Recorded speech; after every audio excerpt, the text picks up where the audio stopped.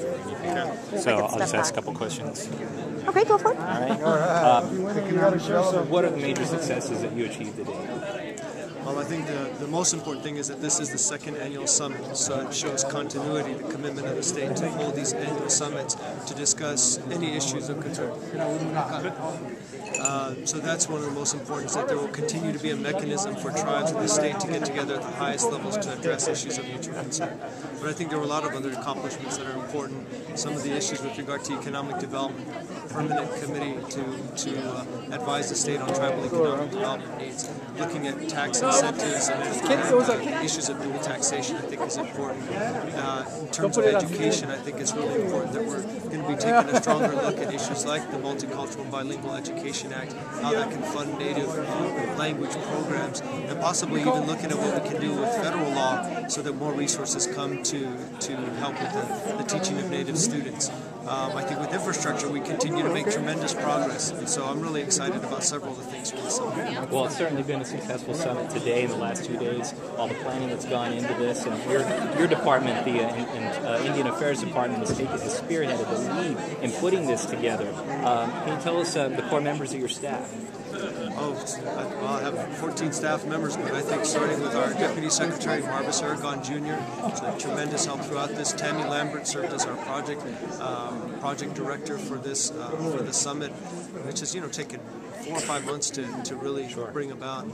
Every single staff member contributed. Judy Sweeney, who's my executive assistant. I'd have to name everyone. Lillian Brooks, our ASD, Jamie Mokino, who does our accounting and serves kind of acting as our receptionist. All of our capital outlay staff, Lynette Cruz and Rebecca Martinez, especially our policy staff, Francine Hatch, Christina Stick, and now Lisa Marie Gomez, who's there, Ben Fletcher, who's our training and technical assistance coordinator. So hopefully I didn't leave anybody out, but every single person in the department contributed something. Absolutely.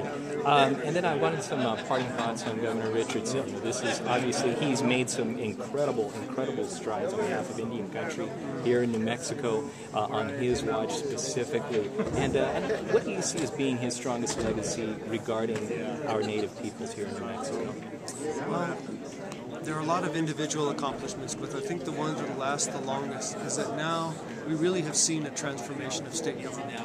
I think at the beginning of his administration, you had a handful of agencies that really appreciated that they had to exercise a government-to-government relationship with tribes, that they had as part of their constituency native people on and off the reservation, and that was a group of people that required specific attention.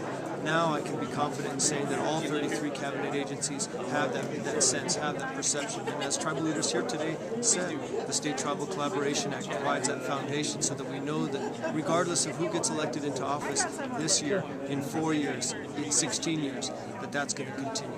That's, I think, what is his strongest legacy and the thing that we should all celebrate. Got it.